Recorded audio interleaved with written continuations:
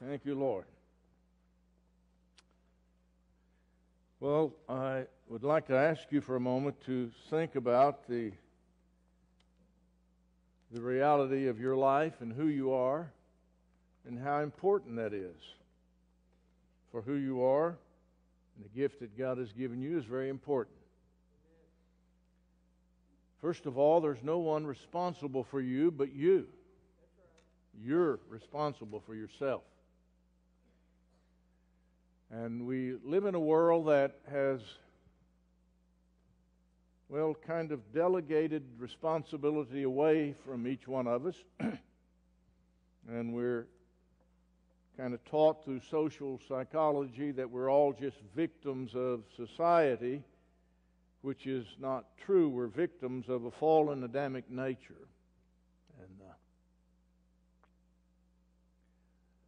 And I'm responsible to recover myself under the enlightenment of God.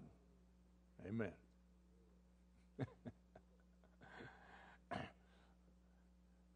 Look, son, look at me. You, look at me. I'm the man, baby. I didn't come in here on a skateboard. There's churches that'll teach you and set up a skateboard for you, but I'm trying to set up eternity for you. I love you. I love that boy right there. I want you to keep looking at me. Thus saith the Lord God, I have a call on your life. I am the God of eternity and the God of glory. I have elected and predestined things for you, but Satan also has a call on your life. He wants to destruct and destroy everything you touch. He wants to break the heart of the girl that he created for you. He wants to pollute your children when you become a man so you can't have them. He hates the kingdom of God and he hates you. But today you're in the house of God.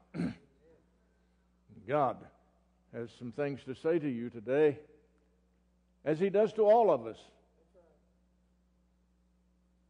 Sometimes the ones that has the most potential is the ones that Satan will attack the quickest and the strongest. We're in the Gospel of John, chapter 8. I started off talking to you about your life, how important your life is. Darkness will step on your life, try to put out your hope, put out your light. I love you, Joe Bastick. One of the things I love about you, Joe, is you know you have great need for God. I love that about you, Joe. And that makes everything simple for you. A lot of you try to think everything to death. But Joe, it's all been broke down for Joe.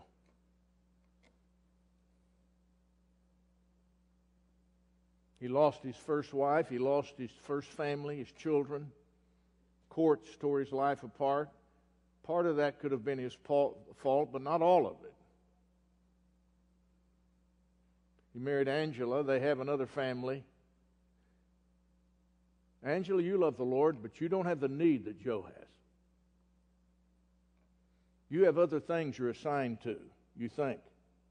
But Joe's hope and his sanity and his reality is based in nothing else than Jesus Christ and his righteousness. Without Jesus, Joe knows he's a dope and he's a fool. Now, I could ask the most sophisticated people in this church to stand up, and I would say the same thing to you. Without Jesus Christ, sir, you're a dope, and you're a fool. Son, can you hear what I'm saying to these people?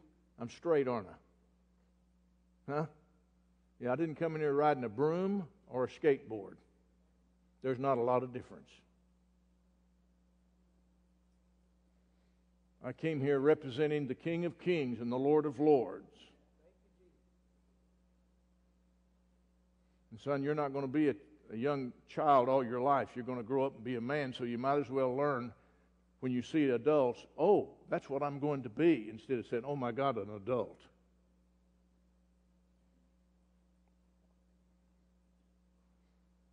The truth is the only thing that will set you free, and knowing about the truth will not set you free, and knowing the doctrines of the truth will not set you free until the truth has pressed you into brokenness and put you deep into God, and you can't be sent forth by more than you've been broken and put in. And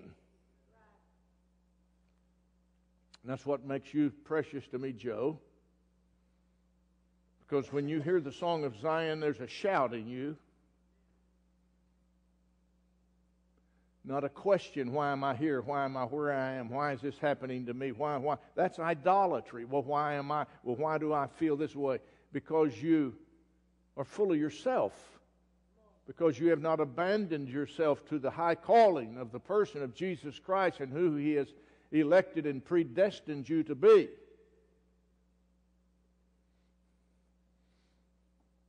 And I see old Joe out there with his trailer that God gave him, pulling it around an old car that's been wore out 3 times, with his great mower that God gave him, singing as if he had a new truck. And Joe, just trying to live. He's just trying to be a whole man. He's just trying to provide for Angela. He's just trying to provide for his children.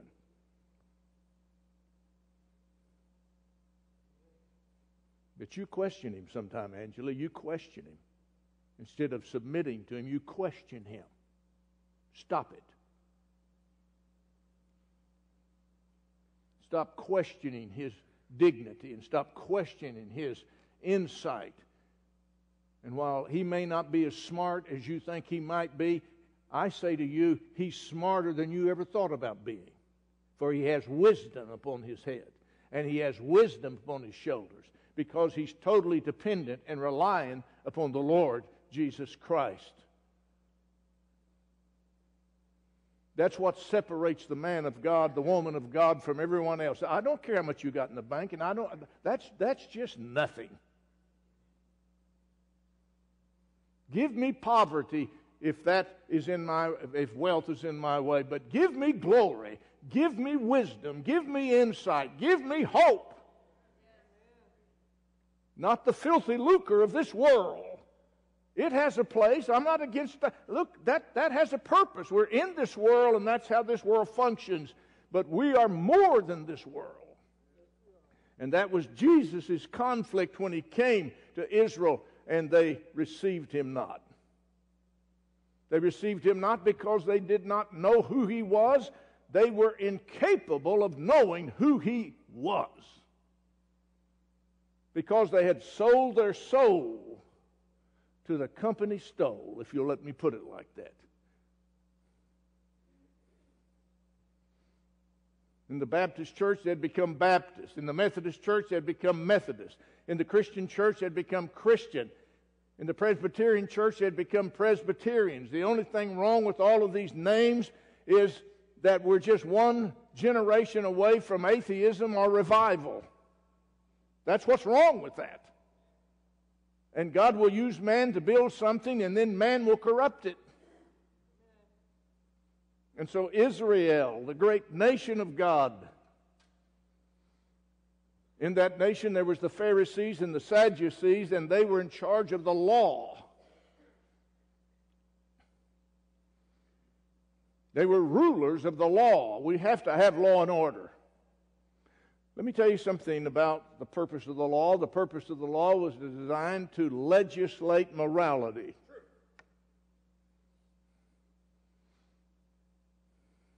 And when I was a boy, you could get fined for cussing on Main Street because the law legislated morality on Main Street, because there were women there and there were children there, and you don't talk like that, and it was against the law, and you could be fined. The reason you slow down at a school zone is because they are legislating safety and morality for those children, And we just get to where we got a little faster through it and a little faster through it until the law takes us down and takes some of that filthy lucre away from us. The law's job is to legislate morality. But you cannot legislate spirituality. You cannot legislate righteousness. Righteousness is of the heart. I love him because he has found me. I love him because I was blind and I didn't know I was blind, and now I can see what he was trying to get me to see. I love him because I now am awakened to the light and I'm no longer in the darkness. That's what Romans talks about. That's what the whole gospel talks about.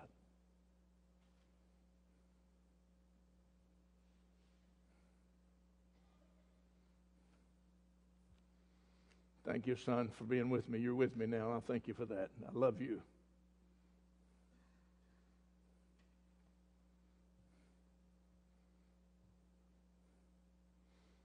Obedience is of the law. A heathen can be obedient. Don't spit, don't cuss, don't drink, don't commit adultery, don't commit fornication, don't lie, don't steal, don't murder. A heathen can do all of that.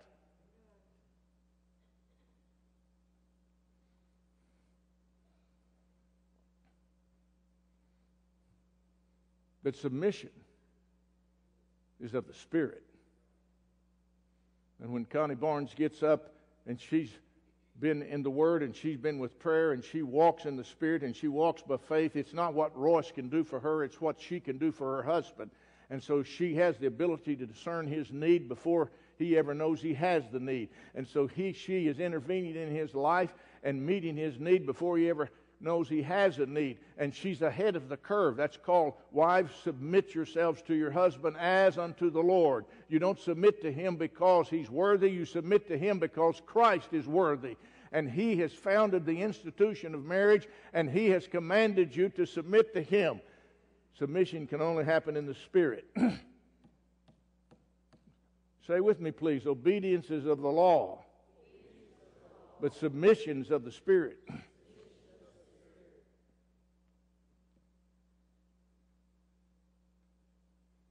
And this is Jesus' problem when he comes to Israel. Israel was a nation of laws. Israel was a nation of the law. The law of God was given to them. They were to keep it. Did I tell you the Pharisees, the Sadducees, and the scribes? Well, they were the enforcers of the law. And something has gone terrible awry with Judaism. It is still God's nation. They are still God's people, but not all of them are chosen. Something terrible has gone awry. Because Father God is a God of a family, and his family has now ceased to be a family, and in the temple it's a business, and the keepers of the law, they no longer love the people. They don't love the people.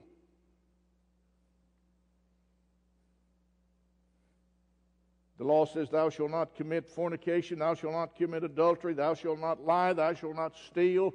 All these things were written for the moral character of Israel. God wants morality. Homosexuality is an abomination. Any man that sleeps with his neighbor's wife, he shall be put to death. This is what the law says. You say it's a little severe. It's a little severe for the husband whose wife you stole and slept with. It's a little severe for the children of that family, what you did in your lust drive, in your out-of-control insanity.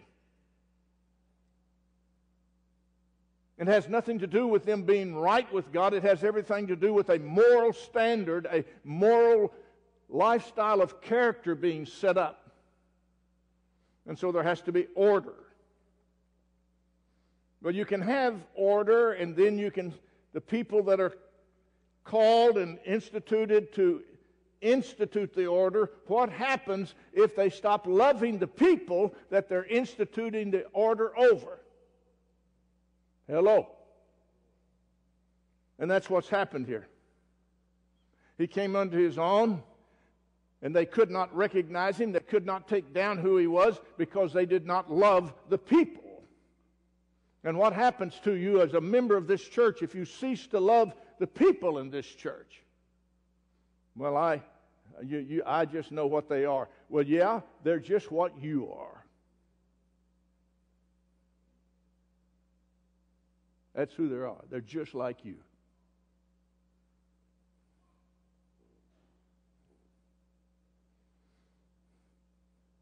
If you ever have the truth, and the truth is put in you, and the old you is crucified, and the truth has illuminated and lit you, and the truth has now procreated with you and extended you beyond you, you now are that truth which you heard. You now are that truth which was brought to you. And so when you see Jesus in a manger, that was you in your new birth. When you see Jesus walking down the trail of life, overcome deception, overcoming temptation, that is you in the new nature, and that He has accomplished for you, and it's yours in the Spirit. If the truth can ever break you and extend you into the example of who He was. I'm trying to tear something down here.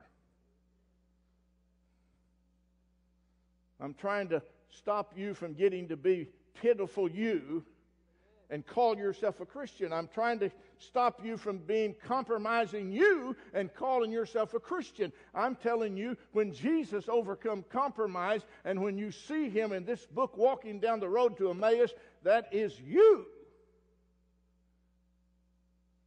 I don't even know whether you can hear me. I don't even know whether that means anything to you. Because if it doesn't, you'll never amount to a hill of beans. You'll be just like the uncles and the aunts before you. You'll be just like your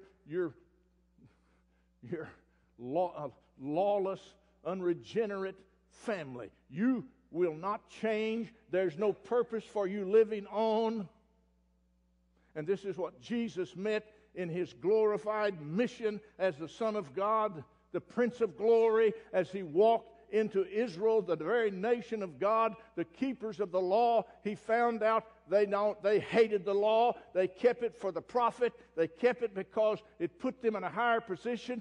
I'm the cop. I can pull you over. I can do about anything I want to do with you. I'm the president. I can tell IRS to do with you what I want them to do. I am in authority, and I'm going to take this thing over. No, you're not in authority. You are a fool.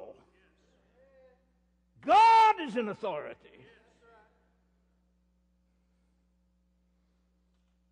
The sooner I can learn that, the sooner I can prosper. The sooner I learn that, the sooner I can become what God has predestined me to do.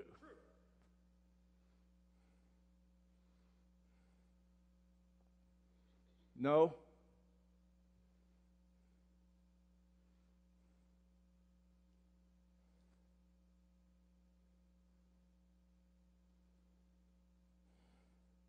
John chapter 8, verse 1, Jesus went unto the Mount of Olives. Now, if you was here Wednesday night, you'll know what all took place before 8:1. He went to the Mount of Olives. He's been telling them all through chapter 7 who He is. He says in chapter 7, verse 17, if any man will do His will, he shall know of the doctrine of who Jesus is, what He came to do, whether it be of God or whether I speak of myself. He tells them He is the Christ who's come down from heaven. He is the Word. We learned in 6 that He's the bread of life. He's the living water. And they hate Him. And we learned Wednesday night they kept trying to kill Him. They hate Him. They're murderers. Here they are, the leaders of God's nation, and they're murderers. They are filthy. They are dirty. They are vile.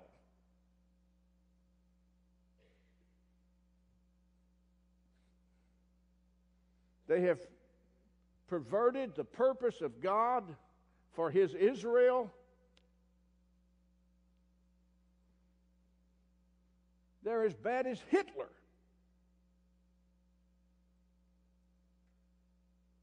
They do not love the people that they're forcing the law over? Wouldn't it be something if the highway patrol that's out there forcing the law and trying to create a moral society for us, wouldn't it be something if He loved us? Instead of just having a job and my duty, wouldn't it be something if your doctor loved you and he's just not practicing medicine? Wouldn't it be something if husbands and wives and children obeyed their parents and loved? Wouldn't it be something if all of a sudden the light of God could hit this nation? We wouldn't need locks on our doors.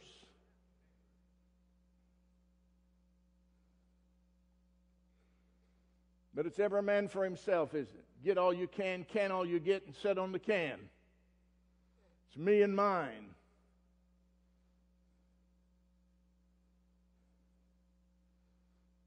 This might be a good place to stop and tell you I'm not mad at you.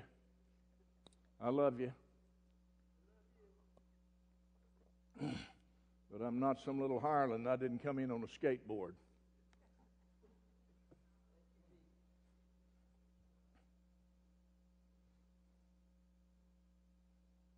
Well, here they are, John chapter 7. Jesus stood in verse 37, on the last day, that great day of the feast, Jesus stood, cried, saying, if any man thirst, let him come unto me and drink, and out of his belly shall flow rivers of living water. Thus spoke he of the Spirit that had not yet come, but would come. So there he is prophesying to them that what a Christian is going to be like. And so the Pharisees and the Sadducees, they sent out these officers to arrest him. Look at verse 45. Then came the officers to the chief priests and Pharisees, and they said unto them, why have you not brought him? This is what the Pharisees and the chief priests said to the officers. Why have you not brought him? The officers answered, we were helpless. Never have we ever heard a man speak like this. Now, when we get over in the 8th chapter, we're going to find out that Jesus now manifests himself and declares himself to be the light of the world. Oh. Say with me, please, light. Say enlightenment. Say illumination.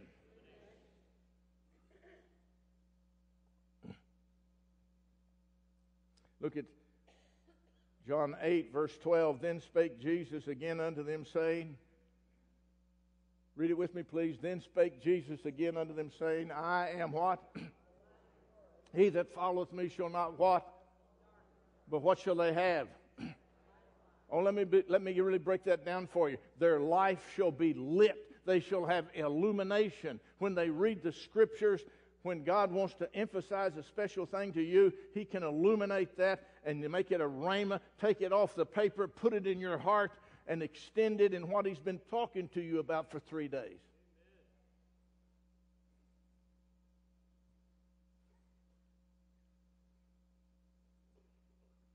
Israel has lost this.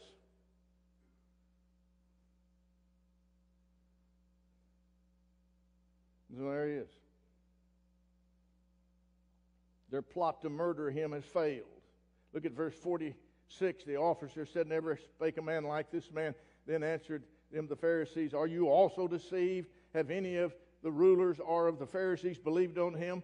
But this people who knoweth not the law are cursed. Look at them. They're in charge, and they don't like anyone. They're in charge, and they're full of themselves, and they only want to get all they can, and can all they get, and sit on the can, and they want to control you, and use you, and bind you. They have become demonized. They have become the enemy of God in the seat of God. How could a great nation like this ever fall so low? I'll tell you how it could fall low, because our founding fathers, Benjamin Franklin and George Washington and others, told the nation, warned the nation, do not copy what Europe does. Europe is a godly, whoring society, and they will pollute your new, wonderful country. They will destroy the law of God in your Constitution. don't hire any teachers from Europe. But today we send our kids to Europe. Why would you want to go to Europe? I've been to Europe. Everything there's third rate.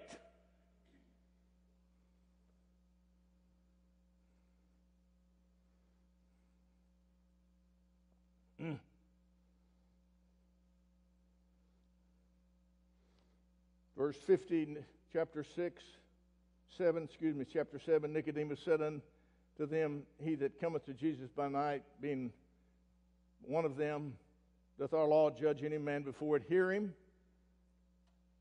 and know what he doth? They answered and said unto him, Art thou also of Galilee? Search and look for out of Galilee arose no prophet. And every man went unto his own house. Now that's very important right there. All right, we went through all this trouble and all this war and all this fighting and all this hate and all this stuff, and they're trying to murder their own Messiah because they're so blinded. That's how blinded they are. That's how blinded they are. That's how perverted they are.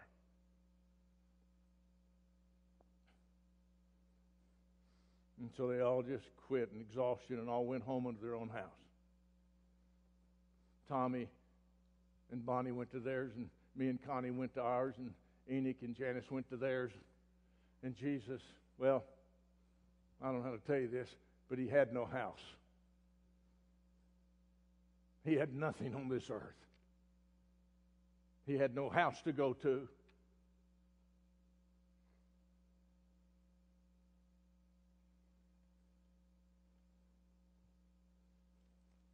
Look with me, please, at Luke chapter 9.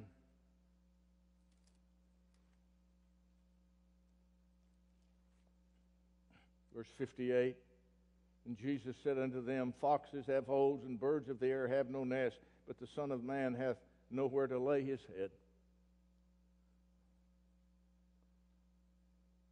And he said unto another, Follow me. And the man said, Suffer me first. It's always that. It's me first. Well, I want to follow you, Jesus. I want to preach the gospel. I want to live the Christian life. But me first. Let me first get through my teenage fun. Let me first get past my sowing my wild. After I sow my wild, don't you know that you'll lose half of your soul, if not all of it, while you're doing? No. Lord, I want to follow you. Say it with me. But what? Me? It's always you first, isn't it? It's always you first. The idolater.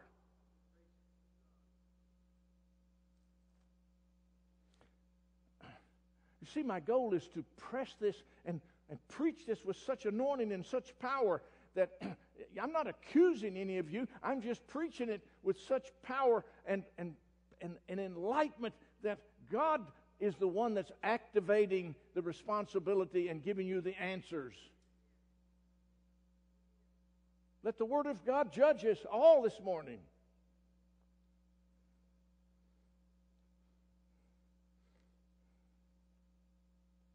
He had nowhere to lay his head. He owned no house down here. I love 2 Corinthians 8:9. 2 Corinthians 8:9, if you would turn there. 2 Corinthians chapter 8, verse 9. It's the most beautiful verse. It's one of the most beautiful verses in the whole Bible. Would you read that with me, please? For we know the grace of our Lord Jesus Christ, that though he was what? And yet for our sakes he became what? That through his poverty we might become what? Oh my goodness. Here's what it says. For Christ, who was rich and had everything, became poor and had nothing, in order that you and I, who were poor and never had anything, could become rich and have everything.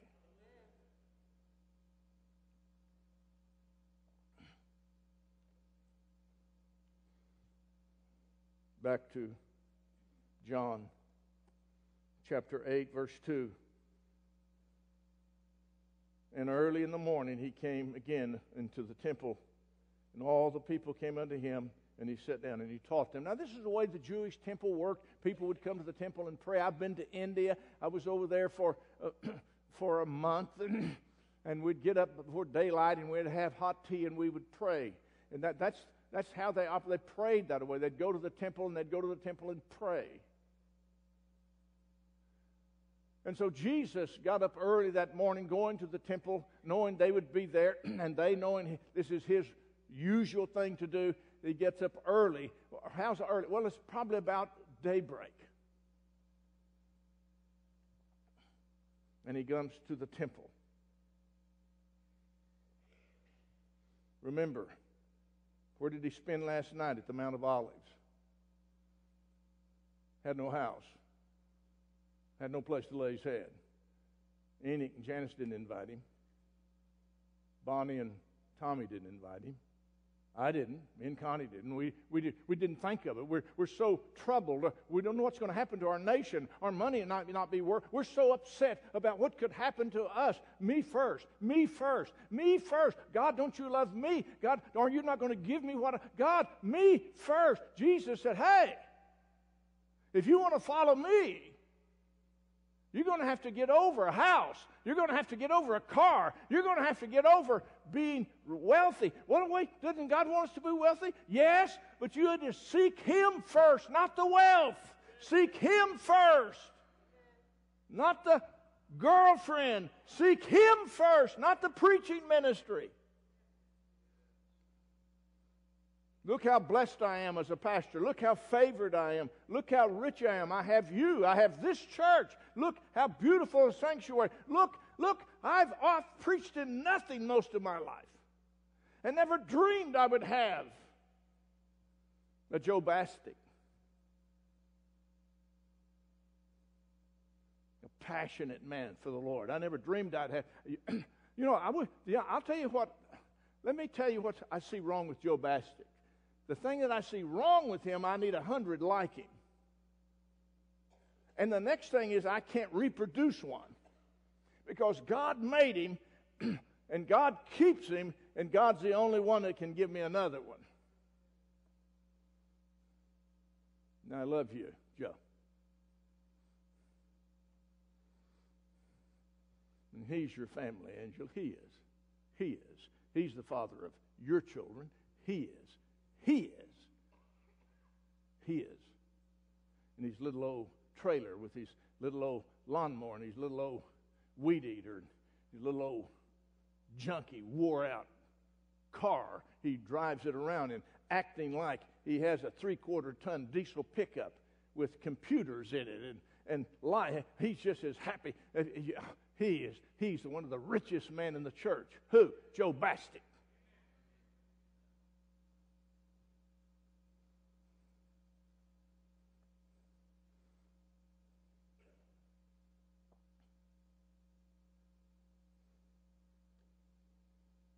Well, there they are early in the morning. They're all in the temple. We got them in the temple? Verse 3, where are they? They're in the temple. And the scribes and the Pharisees, here they come. Here, who are the scribes and the Pharisees? Now, this is the first time in the New Testament that the scribes are mentioned with the Pharisees. And here they come. Now, these are the people of yesterday who were furious with the officers because they did not bring him in so they could kill him. So here they come. Now, Jesus is in the temple. He has this group, and he's starting to teach them, and they're all sitting around. They're having a nice little Sunday school session, whatever you want to call it, and they hear this commotion out of the door. And everybody kind of stops, and they look out, trying to see what's happening. Something is taking place.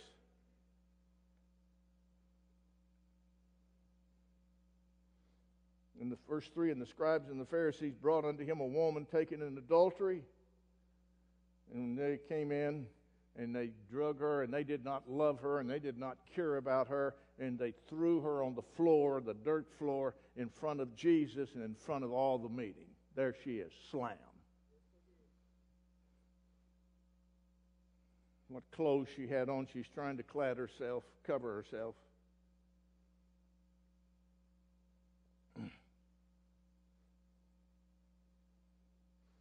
And here's what they said to him.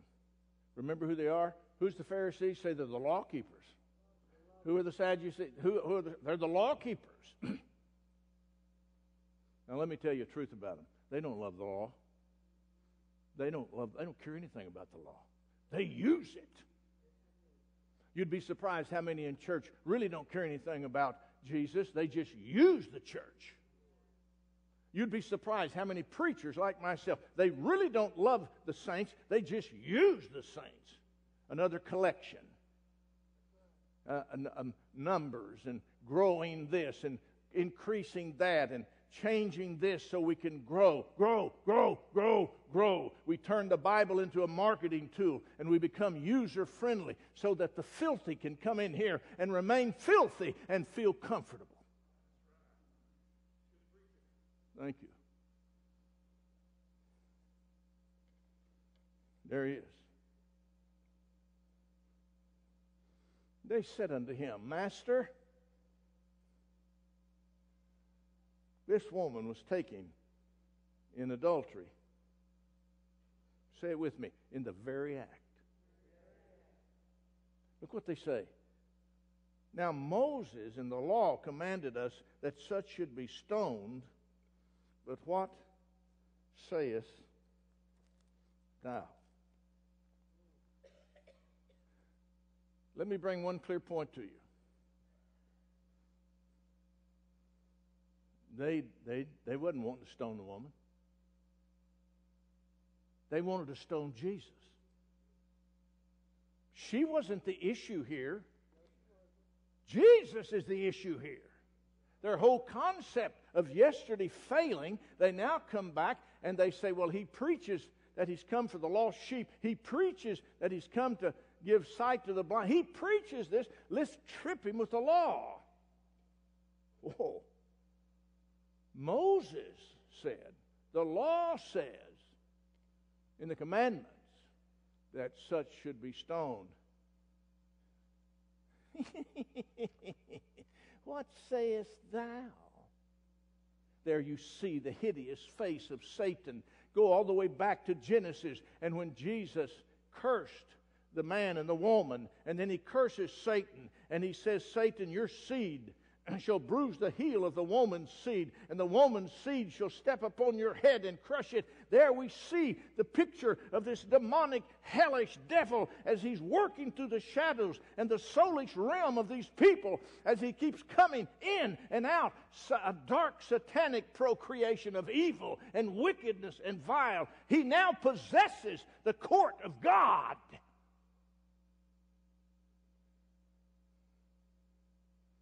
In another case, Jesus said, do not do what these people say, but honor the seed of Moses.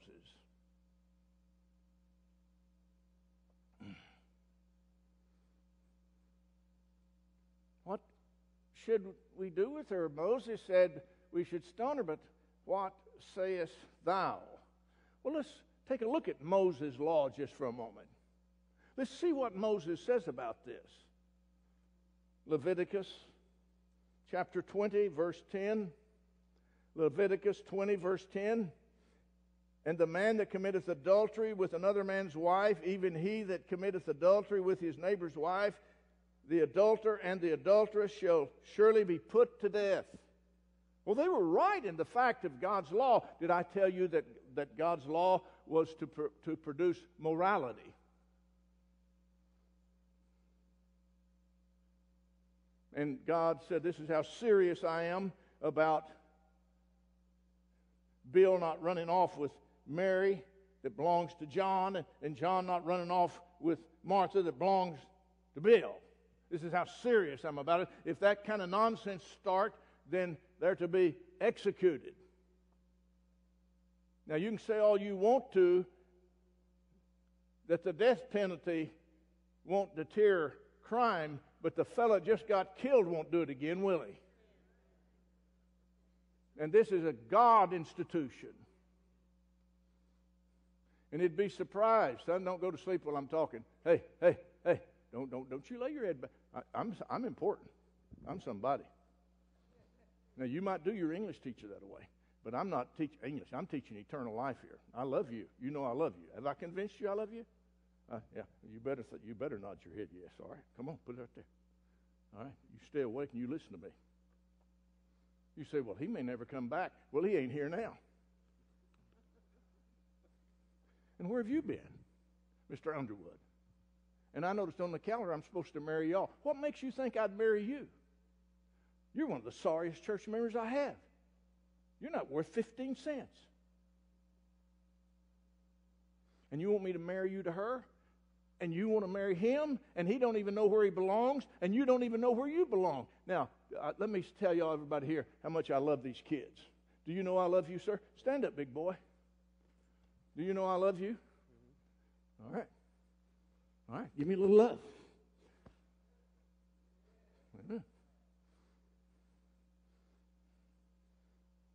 I'm the real deal. All right, I know you are too, but you ain't been here.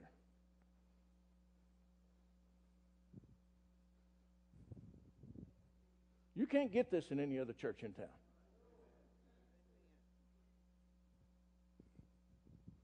Now, y'all don't want me. All you got to do is tell me. We won't have a church fight, because I'll get my little Connie, and we'll get in her little Buick Enclave. It's paid for, and we'll sell what we need to sell, and we'll go on down the road, and we'll find some little podunk church that don't know up from down, and I'll find me a dozen Joe's Baskets who don't have a pot or a window and who will shout Jesus, and I'll give the rest of my life to them.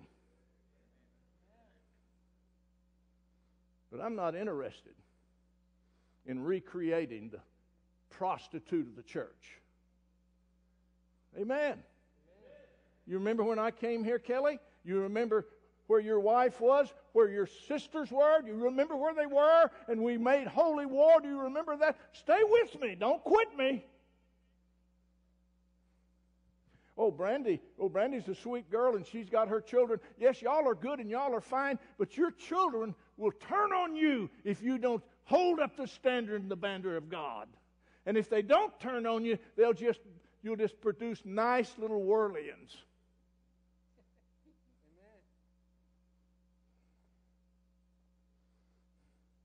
Are y'all keeping the camera on me back there in the little video room? Good. We're having trouble in the video room.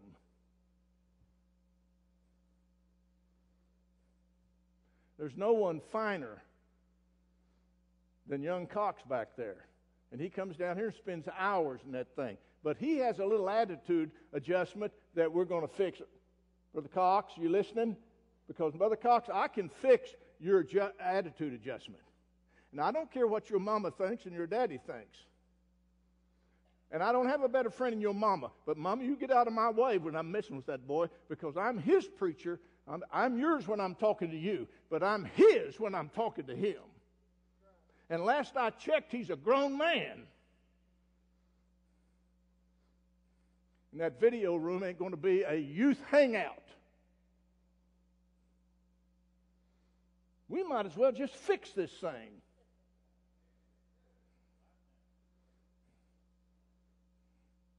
And I don't know what I'm doing wrong. Well, if you don't know what you're doing wrong, son, you don't care about what I want to do right. Because if you loved me and you submitted to me, you'd know what my heart is and my message is, and you wouldn't go about establishing your own kingdom in the video room.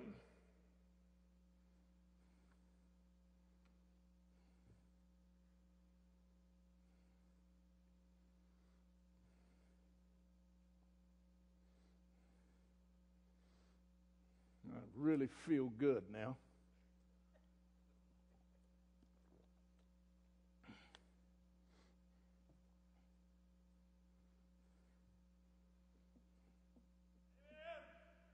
Jesus. Jesus.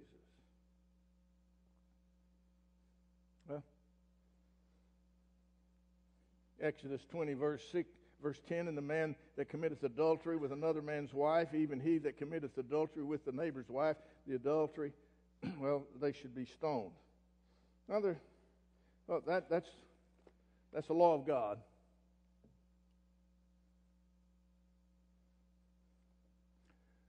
So God loved his people, and God wants to establish a law so severe that he wants to create moral purity. And so he has to kill some good folks to keep it. He will do it. Now, the interesting thing here, back in John chapter 8,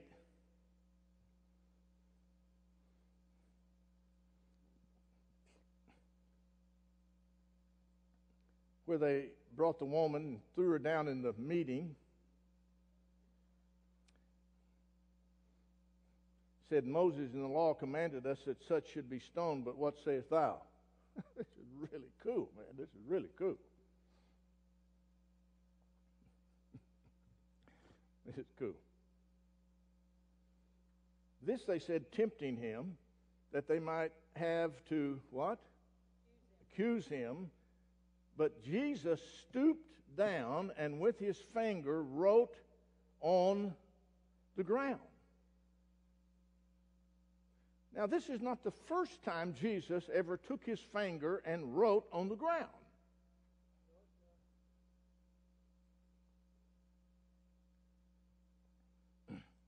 If you go back to Exodus chapter 31,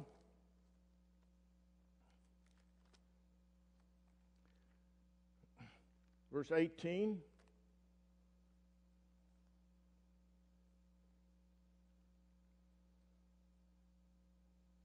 Exodus 31, verse 18, and he gave unto Moses, when he had made an end of communing with him upon Mount Sinai, 2 tablets of stone written.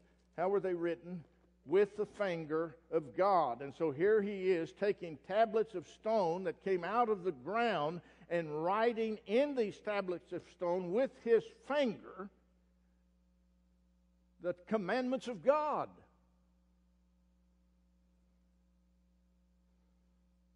And that's not all. When you go over to Luke chapter 11 and in verse 20, he says, but if I with the finger of God cast out devils, no doubt the kingdom of God is come unto you.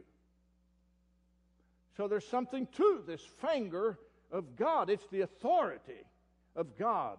Thou art the man. That's what the prophet said to David. You may be the best sound man, and you are, Brother Cox. And I love you. I love you. But that's my sound room before it's yours. And you need to have my heart on it.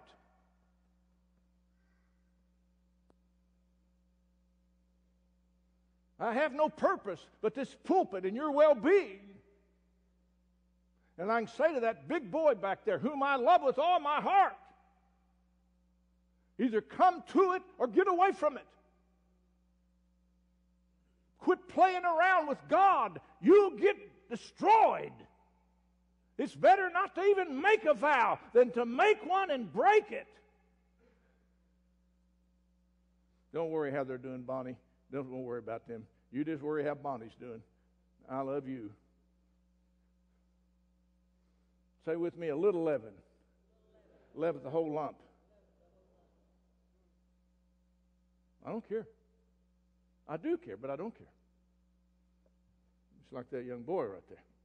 He don't know who I am. He thinks I'm some other little hired preacher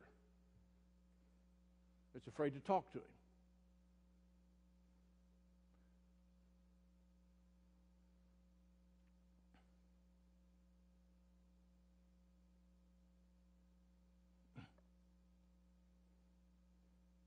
So there he is. He stoops down on the ground and begins to write. And they keep accusing him.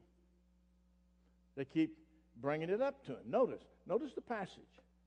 Notice the passage, please. John 8. Now Moses, verse 5, in the law commanded us that such should be stoned, but they saith thou, thus they said, tempting him that they might have to accuse him. But Jesus stooped down with his finger, wrote in the ground as though he heard them not. And now they think, oh, look at it, he's weak. He's then sure of himself. He's afraid. Verse 7, so they continued bombarding him, continued asking him.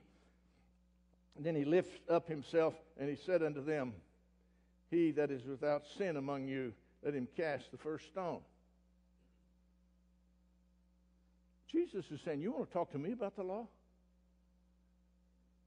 Hey, you want to talk to me about the law? Jesus said, I was the one with the finger of God on Mount Sinai who wrote it in the tablets of stone. Don't Don't come lecturing me about the law and moral purity. And I am the God of glory, the God of Abraham and Isaac and Jacob. I am the great I am. I am who I am.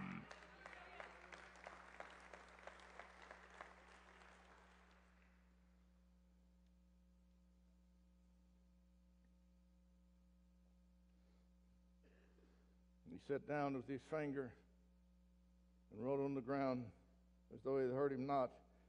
And when they continued asking him, he lifted himself up and said unto them, He that is without sin among you cast the first stone. And then verse 8, he stoops down and writes some more. And again he stooped down and wrote on the ground. I love this right here. This is profound. Can you try to get this? He wrote on the ground, verse 9, and they which what? Well, how can you hear words that's written? Because it was Rhema. Because it was the oldest Pharisees there, woman he had stashed over in the east side of Jerusalem. It was the youngest buck there, stealing that he was doing in the temple funds. He begins to write these things down, and all of a sudden, the same finger that wrote the Ten Commandments, the same finger that casts out devils, all of a sudden, this snarling shadow of the Satan that hates the seed of the woman is poofed, and light begins to invade this place. And all of a sudden, from the eldest, from the most powerful, down to the least, they begin to leave. They all left the church. Oh, no, don't leave the church. Don't leave. We got a growing program here. And they left.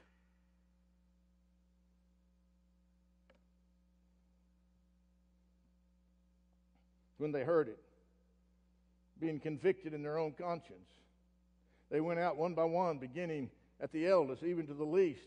And Jesus was lifted up, and there wasn't anybody left except his little class. They were there, and the woman. Now, she wasn't a participant when she came in there. You know. No, she wasn't a participant when she came in there.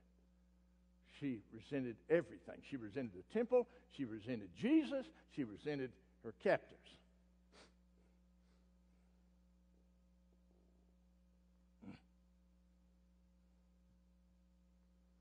Now she's changed. Something's happened. That finger of God goes off. That beam of light. My Lord and my God. So what's happening here? It was my finger that wrote the law. I have come here not to destroy the law, he says in Matthew 5:16, but to fulfill it. John 8:7. So when the continued asking of him, here we find the lawgiver himself turning the hot white light of the law upon them who had no respect for it themselves. And look at verse 9. And they, when they heard it, being convicted by their own sins, left. Well, what is that? Well, that is the strong man's house being torn down. That's what I'm doing here this morning. Tearing down the strong man in any of our houses. Notice, Luke 11, verse 21, when a strong man armed keepeth his place, his goods are in peace, but when a stronger than he shall come upon him and overcome him, he taketh from him all his armor, wherein he trusted, and he divideth his spoils. And verse 23, he that is not with me, Jesus said, is against me, and he that gathereth not with me scattereth, and the unclean spirit is gone out of a man. So the soul of a man is the noble palace that the strong man should dwell in. It's the dwelling place of authority. Your soul is, your mind, your emotions, your will. But an unsatisfied soul is the devil's seat of corruption in a man. That's what you got to understand, young man. You get off out here with your little phone doing all your little stupid texting. I hate that stuff. Text. You're losing your brain's development doing that goofy stuff. I know there's a place for some of that, but good heavens.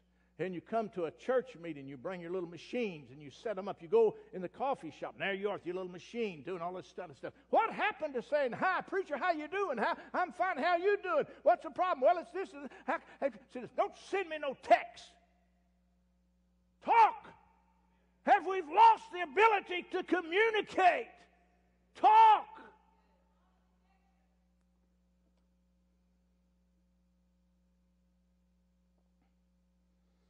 In Matthew 11:20, Jesus is the finger of God, is the Spirit of God. Here it is, the finger of God. Satan is crushed like a moth with the truth of the finger of God. The devil is held. The devil and his hellish strong man is broken. And when he possesses a man, he spoils his goods.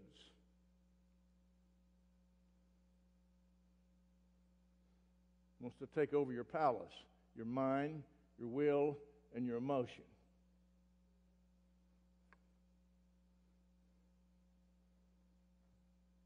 Jesus is heaven's strong man. I'm about done. I'm trying to close. Let's see. Yeah, it's about right for me to close. 2 Corinthians 3. 2 Corinthians 3.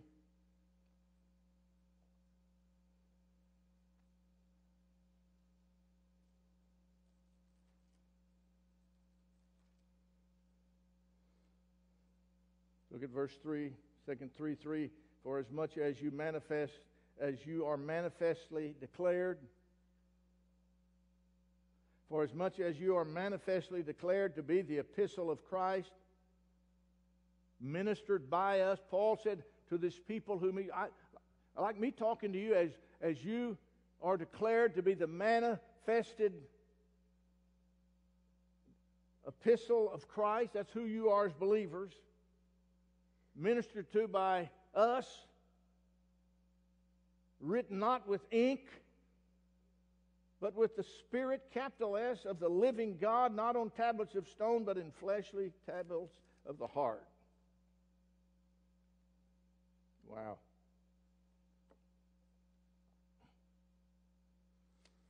I could finish now, but come back tonight, but we're not going to be here tonight, so let me finish real quickly.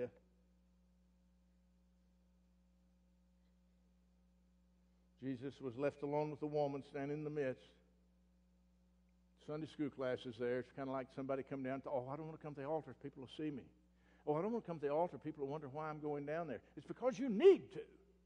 Why do you care if somebody sees you at the altar? You ought to be leading them down here. There's some of you who've never come to the altar once since I've been your pastor. The altar is a holy place. It's for the righteous before it's for anyone else. When Jesus had lifted up himself and saw none but the woman, he said unto her, Woman, where are those thine accusers? Hath no man accused you? And she said, No man, Lord. She calls him Lord. This woman gets saved. How could she not get saved? Because she's the one in need. The Pharisees aren't in need. They're trying to murder him. She's there entrapped in filth and sin, and the finger of, she sees the lightness of this finger of God. She sees that the law he preaches loves the sinner. She sees that the law they stand for murders the sinner. No man, Lord. And Jesus said unto her, Neither do I condemn thee. Go and sin no more. Quite a commandment, quite a tough assignment he gave her. But he didn't give her a commandment without changing grace from a moral virtue into divine energy. And so when she got saved, he stepped inside of her and lit her life. And now he says, in this new enlightenment, in this new ramification of knowing who you are, in this new birth, go and sin no more. And let's give God a hand for that.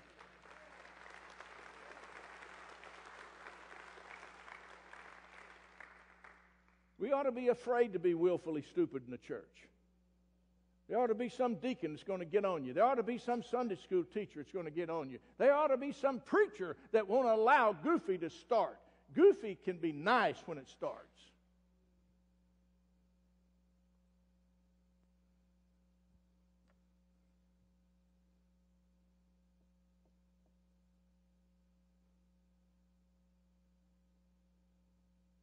Verse 12, and I quit. Then spake Jesus again unto them, saying, verse 12, then spake Jesus again unto them, saying, what did he say? I am the light of the world, and he that followeth me shall not, what? Oh, but shall have what? Say illuminated life. Say the gift of knowledge.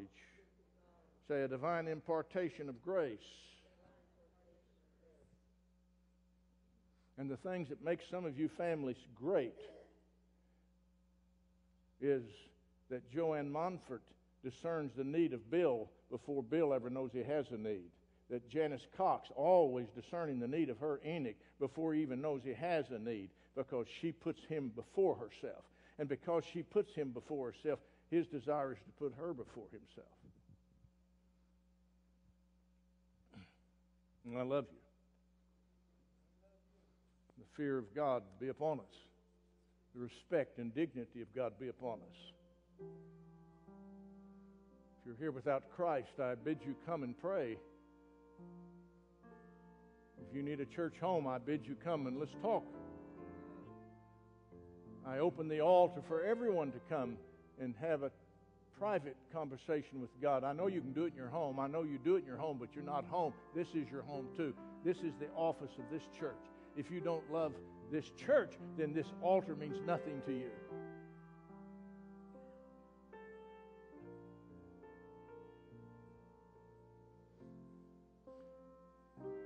And you know, Wendy, when you get your little degree and you get your job, I'm going to see if the stronghold you've built of missing church still possesses you. And you count my life as something, well, very secondary, if anything.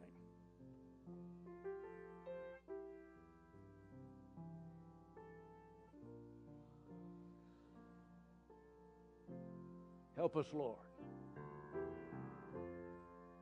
Help us, Lord.